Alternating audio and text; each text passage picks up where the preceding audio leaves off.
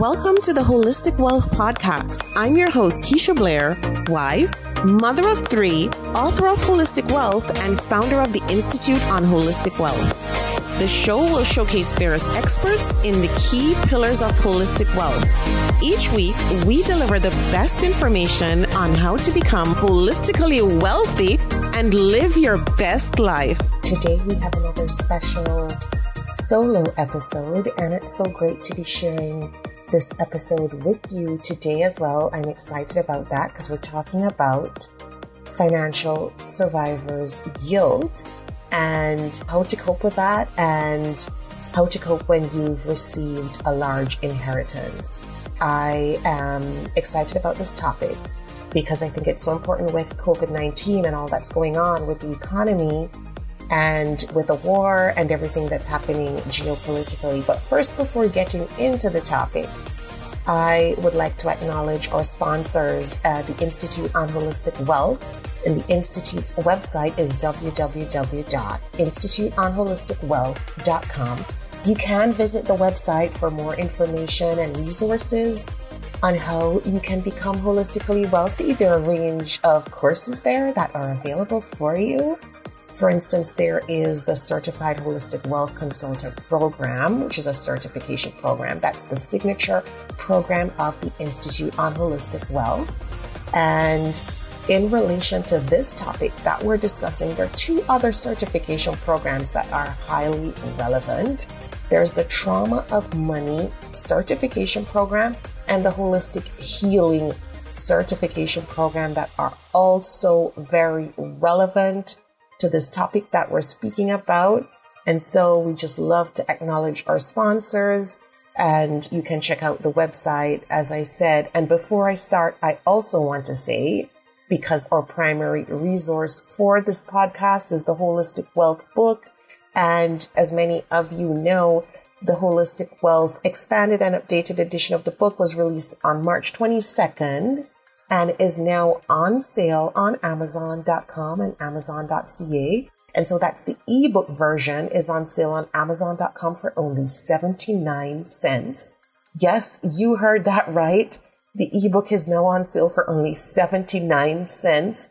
So grab it while it lasts, get yours and spread the word. And on Amazon.ca, it's available for 99 cents, and that's the ebook. So just wanted to put that out there because it's basically going for free, and it's a tremendous resource for this topic and so many topics that we've discussed on this podcast. Now, I want to delve into this topic because it's so important. I recently contributed to an article on Mel Magazine on financial survivor guilt and how to cope when you just get this large windfall of money or a large inheritance. And as a behavioral economist, as a trained economist, it's such a very important topic. And it's not, I don't find it's one of those topics that we get to talk about a lot. So what is financial survivor guilt? I just want to give just a quick description / definition of what that is before we go on. So in general, survivor guilt is the experience of emotional distress that can result after having survived a traumatic event, especially when others did not.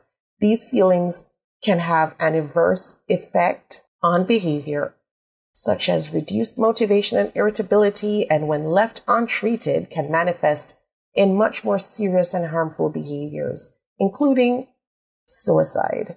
Given the trauma and tragedy that people have experienced because of COVID around the world, survivor guilt is on the rise. It's increasing a lot around the world. And when we look at what's happening in the economy, I've done several episodes on high inflation, coping with high interest rates.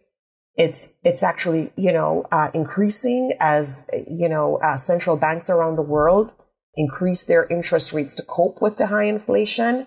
And so we're seeing a lot of prices increase around us. So whether it's the gas prices, right, or the cost of living, food, necessities, those prices are also increasing. And of course, with COVID-19 and what's happening with supply chains and, in the Certified Holistic Wealth Consultant Program, I spoke about that too, with the K-shaped recovery and how the economy is recovering from the pandemic. So, you know how certain parts of the economy have started to recover while others have not. Some industries continue to get worse, and some workers are still out of jobs because they've been in industries that have been largely affected. I mean, there's industries that will probably never bounce back the way others have. And so survivor guilt and financial survivor guilt, which is related to the financial aspect of the experience, where, you may be feeling financially okay or possibly better off than you were before the pandemic, but some people feel ashamed or guilty for being okay as they witness and empathize with others suffering extreme hardships. And then, of course, there's financial survivor guilt associated with the loss of a loved one, loss of a spouse, and inheriting large sums of money, whether through assets, life insurance policies, and such. And so there's a lot of layers to this and a lot of ways that it can happen. And it's unbelievable the toll that financial survivor guilt can bring.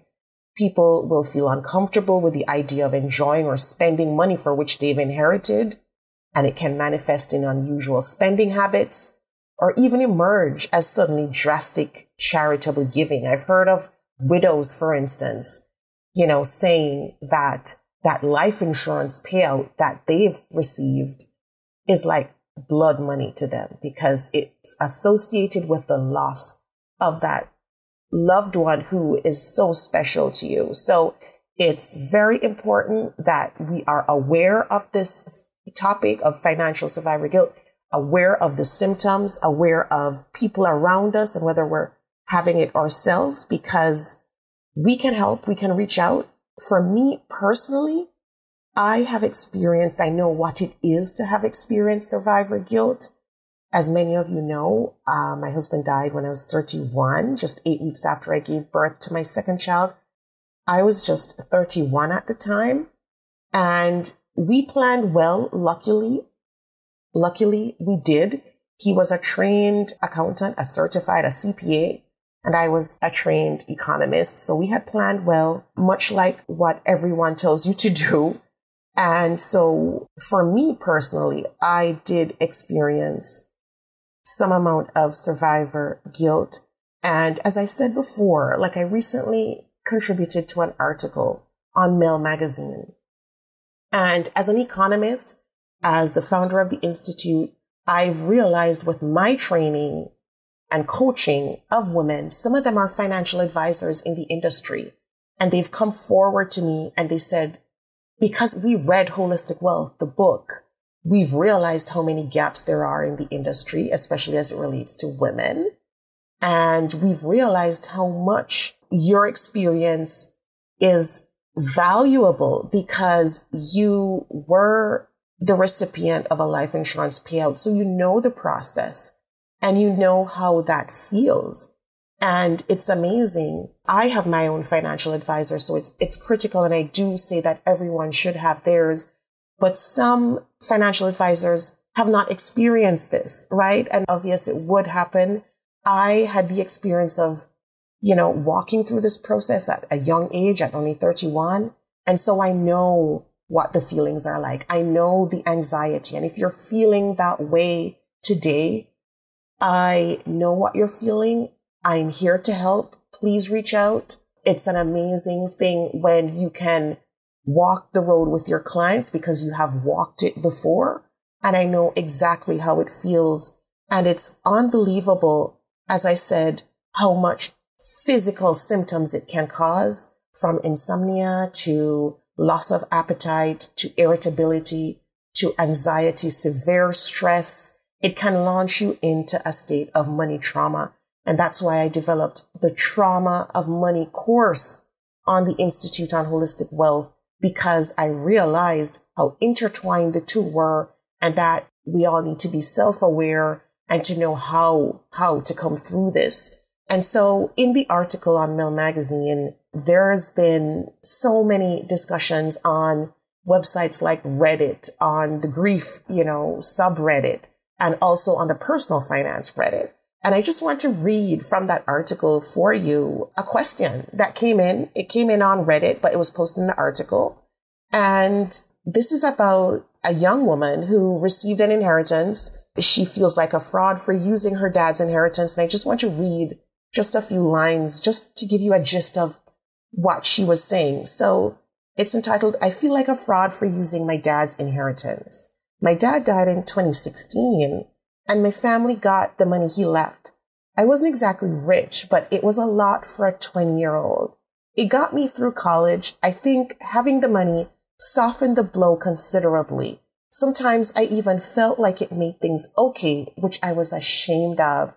I feel like now that I'm basically the last of the inheritance, I'm faced with the real grief of not having a dad or any way for him to help me after this. We had a rocky relationship, but we were starting to get closer before he died. Because I always had money through college, I didn't really get a real job. I just focused on projects that didn't pay, short films, web series, etc. That's what I'm interested in. If he had been alive, he definitely would have made me get a job. So I felt guilty for that. I feel guilty or fake whenever I use the inheritance for anything, food, games, rent.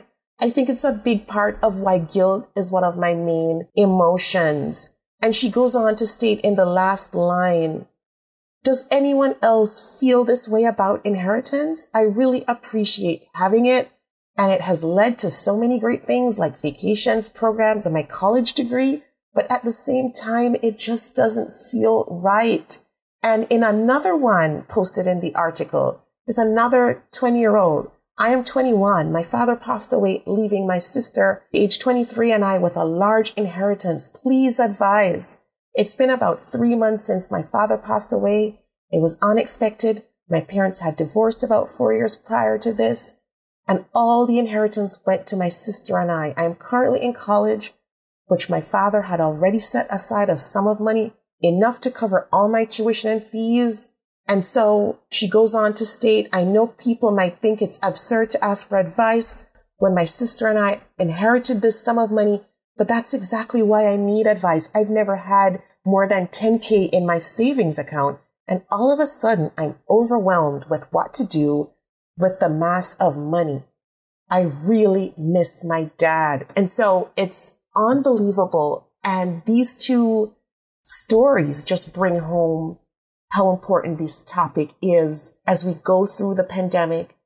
So many lives have been lost to COVID and to secondary impacts of COVID, and people are wondering how to cope. So there's the grief, and then there's the financial survivor guilt that comes with inheriting whatever pot of funds it is, whether through a life insurance, assets, savings, you name it. And it does help to have the money, of course, but we also have to deal with that guilt and fear. And so many women already feel that lack of confidence with spending their money. And so that's why we have this podcast. And I want to offer up some strategies, not only from my book, Holistic Wealth, but from the various certification programs that I've written and, my experience with coaching others. I coach many financial advisors. Some of them have become my dear friends and advocates of this holistic wealth message. They're out there training teens. They're out there training, giving financial literacy workshops. And as we go through this journey together, know that I'm here to walk this journey with you. And so one of the key strategies that I want to start off with in how to cope with this, now that we've defined it, we've described it, we've walked through a few case studies, is the concept of gratitude. And it's unbelievable that when you're walking through tragedy and grief, it's hard to be grateful for that journey. It's even hard to be grateful for that pot of funds. Remember how I said initially how some widows refer to it as blood money? It's hard to be grateful for that. And so I know that feeling, and I have to say that I felt that way at first too, and I had to come around full circle to realizing that the only way to get through this was through gratitude. And I describe that in my book, Holistic Wealth, as well. There's a line in there where I talk about the fact that I had to see my loss as a gift, not the kind of gift that's wrapped in a shiny, wrapping with a bow but that gift that can give me that empowerment that I need and the renewed strength to go on and to also help empower others, which is what we're doing right now. And so start off each day thinking about one thing that you're grateful for. Have a gratitude journal or just write it down somewhere. What am I grateful for today? And how does this money empower me? Our loved ones planned in advance in order for us to have a softer landing when they pass away. It's the ultimate act of love. And I keep saying it, it's the ultimate act of love for us to plan so that our loved ones can receive that inheritance. So always remember that it was planned. This was something that was thought of. It was an act of love for you.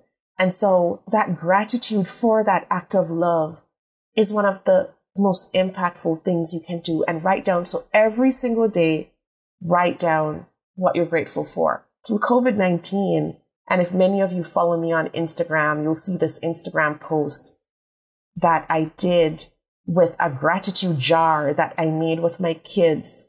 And we drop gratitude notes in there from time to time. And so if you want to create that gratitude jar for yourself, just grab a jar that's available in your home, make a nice pretty label, print it out in a color that you like and just, paste it on it. Have that gratitude jar somewhere centered prominently in your home. I have it centered prominently in a dining room right now. And it reminds me every day, that gratitude jar. And so the Holistic Wealth Expanded and Updated book also has a companion workbook. Feel free to grab that and write it in there. And then use your gratitude jar. Place it prominently somewhere in your home. You can remember that act of love that was left for you and how much that love meant to you and the joy in your heart that it's created and that memory of your loved one. And the other thing that empowered me, and I talk about this a lot on this podcast, is embracing my own personal financial identity. So financial survivor guilt, and I just want to state this before we go on, in terms of, as an economist, I've seen the long-term impacts of financial survivor guilt. And let me just state right now that it can range in the millions of dollars over a lifetime. So the impacts, I'm talking about the financial impacts now, because we spoke about some of the physical and mental health impacts, ranging from, the milder ones, insomnia, anxiety, to suicide as the most severe. And then now I want to talk about the financial impacts. Financial survivor guilt can result in millions of dollars of losses over one's lifetime. And I want to repeat that because I want you to get the financial implications of this and why it's so important. And it can result in millions of dollars of losses for several reasons. Firstly, as you heard in those 2 case studies that I read earlier, it can be mismanaged. It can be misused. People spend wisely. People spend unwisely. And so the funds get wasted. The other way is from missed opportunities. So I get from coaching people a lot, I'll just put it somewhere and not look at it. This blood money, I'll just park it somewhere conservative. I'm not even beating inflation. And so I don't want to take any risks with it because I have so much financial survivorship guilt wrapped around it. And so people don't invest it the way they should. And so it results in millions of losses over a lifetime. So it's so multifaceted.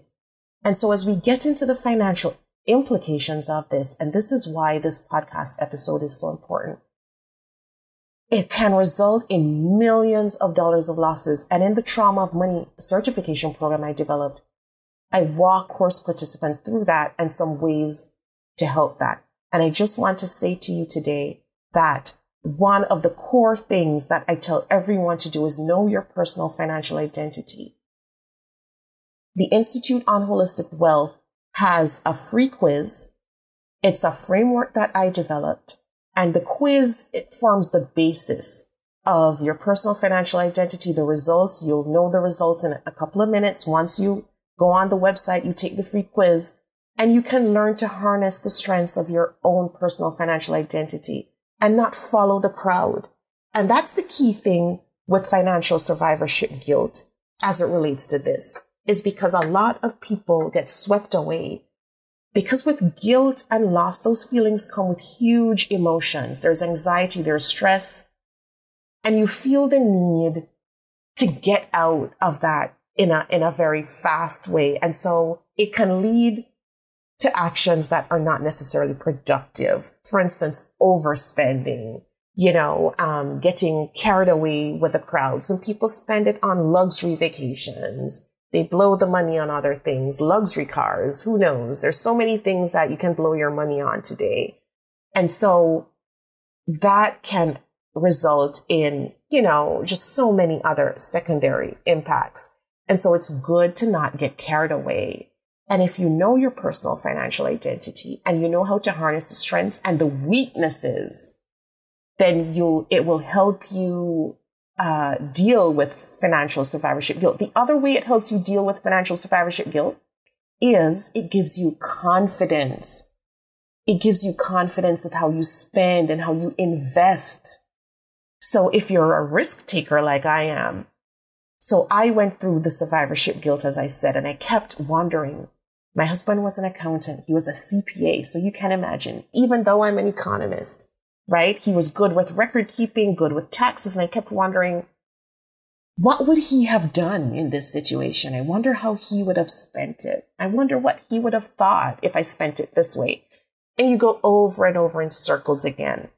And what does it do? It impacts your confidence.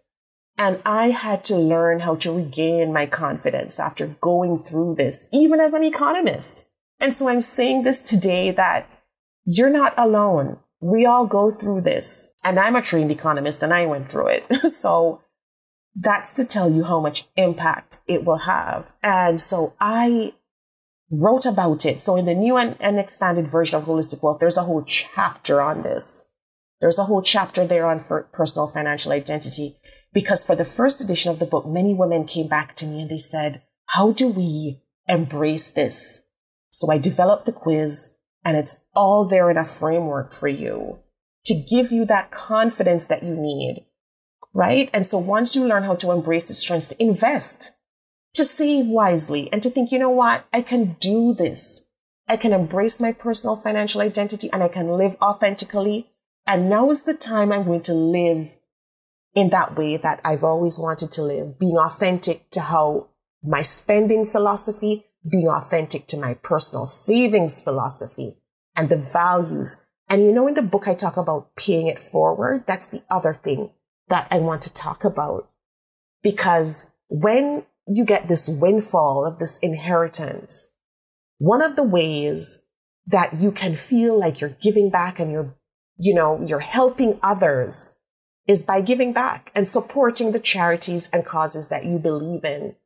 So say, for instance, we've had a lot of news lately about gun violence. There's so many charities that you can contribute to that will help children with mental health, that will help. And it's amazing what we can do once we feel empowered. And so those are a few tips and strategies. And of course, if you feel like you need to talk to someone, do reach out. If you're having suicide ideation thoughts, do reach out to a therapist. Call the suicide mental health hotline. If you feel like you're bordering on PTSD or financial trauma, do reach out, get help, talk to someone. There are so many resources out there. Financial trauma is also tied to financial survivor guilt. It can cause financial trauma. And that's one of the reasons why I've written about financial trauma so much.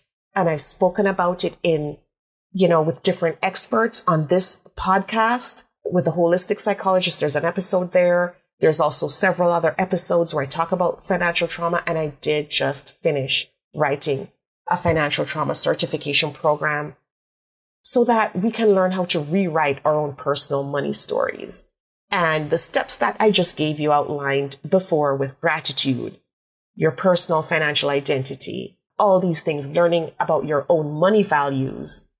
And the other thing is crafting your personal mission statement as it relates, right, to your money goals. These are the things that can make your life more meaningful and make your legacy more impactful. And so there are also steps that are a part of rewriting your own personal money story, right? And it's so empowering. And I want to challenge everyone listening today, even if you're not going through this, you may know someone who's going through this, right? And once they're dealing with any form of loss in their life, any form of grief, chances are they're going through financial survivor guilt. Or even if they've inherited a large sum of money, or they've inherited money from the loss of a parent, loss of a spouse, loss of, a family member. And so as we wrap up this podcast episode today, I just want to challenge everyone. And as I said earlier, the key resource for the podcast, this episode, is the new and expanded and updated Holistic Wealth 36 life lessons to help you recover from disruption, find your life purpose, and achieve financial freedom. The ebook version for that is on sale for 79 cents right now on Amazon.com.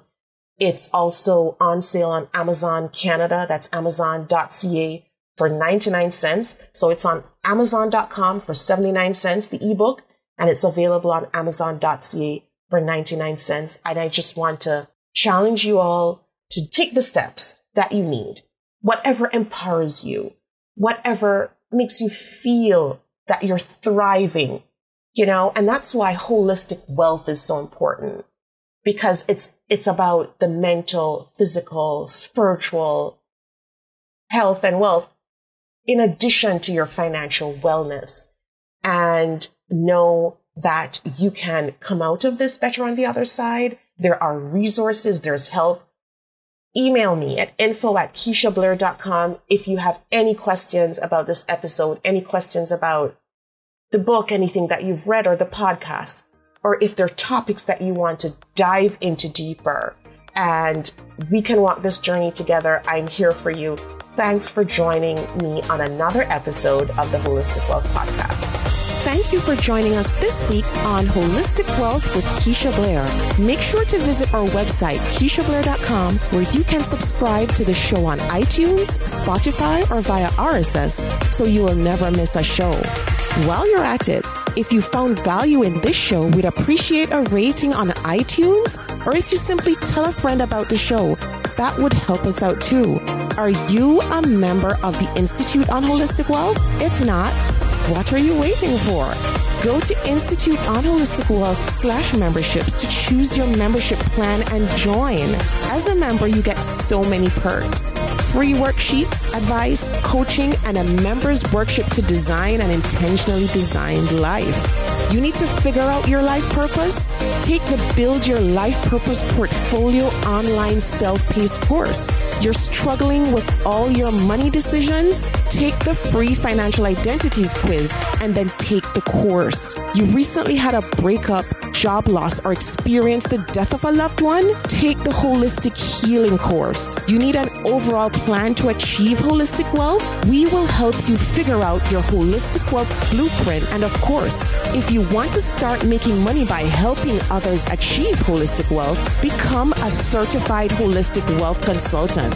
Regardless of what career you've got, the Institute will show you how to increase your income and walk in your purpose. The sooner you join, the sooner you start to achieve a more holistically wealthy lifestyle. And you're going to want to stay for a very long time. So go to Institute on Holistic Wealth /memberships to join. If you haven't read the book yet, pick up a copy of the award-winning, best-selling Holistic Wealth 32 life lessons to help you find purpose, prosperity, and happiness.